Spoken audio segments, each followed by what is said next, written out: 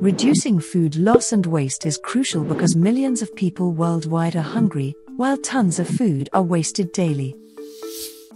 Globally, 13.2% of food is lost between harvest and retail, and nearly 20% is wasted in households, restaurants, and stores.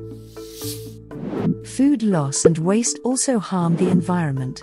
Wasted food contributes to 8 to 10% of global greenhouse gas emissions.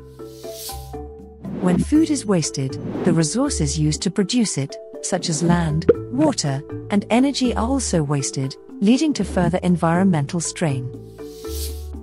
Reducing food loss and waste is necessary for a sustainable food system and helps fight climate change and food insecurity. Here are two innovative solutions to reduce waste by improving how food is managed and distributed. Apps like Act Now help consumers make small positive changes to reduce food waste in their everyday lives.